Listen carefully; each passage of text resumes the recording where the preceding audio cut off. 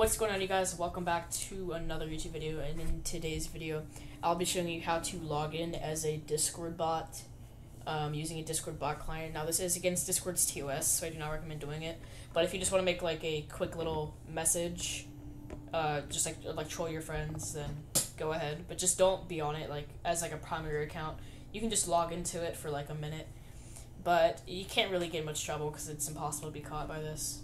Or it is possible, but it's like very rare to be banned for this because Discord doesn't really care.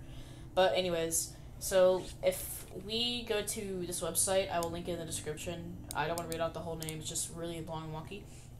So what we're gonna do is go to the Discord developer portal, and I actually made this fake Discord bot account for myself to troll my friends. So I've already invited this to one of my servers, and if I actually copy the bot's token, and I head over to the Discord bot client, what I can do is actually paste in that token, and as you can see, I have it pasted in. All I'm going to do is press the login button.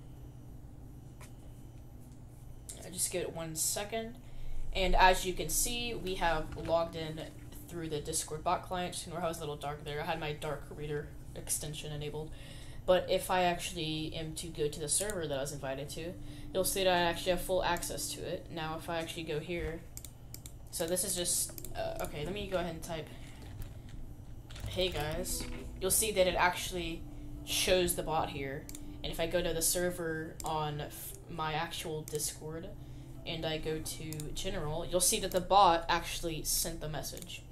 Now, this isn't really, like, complete, or, see, if I actually try to add someone as a friend, it'll say the friend request failed, because Discord bots cannot have friends, and there's, like, a bunch of features that you cannot do with this. But it's actually good to troll your friends. So you can join voice channels. You can do a lot of stuff with this. It's actually very, very cool. But anyways, that's pretty much it for today's video. And I will see you guys in the next one. Peace out.